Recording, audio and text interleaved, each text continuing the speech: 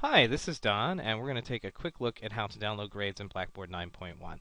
When I first got here, I was a bit confused having last use 7.3 because the layout's a little bit different.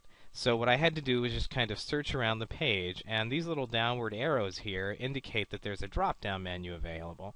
So I just started looking around the page at all of these drop-down menus until I came across something that mentioned downloading, and that was here under Work Offline.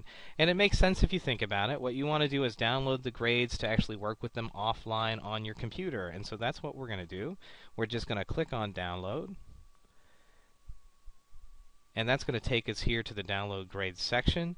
It gives us some options, but if you just want to download the grades or just open them in Excel right here to edit them, you don't need to do anything else. You can leave the settings just as they are, and if you want to know more about those, play around with them a little bit and see what they do for you individually. I'm just going to hit Submit because I just want to open my gradebook up.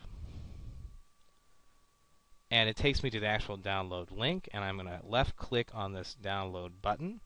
And it's going to bring up the file for me, and it gives me the option of either open it with Microsoft Excel or I could save it somewhere on my computer.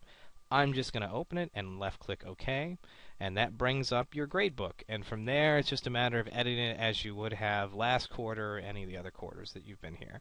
So hopefully that helped you out, and you have a great day.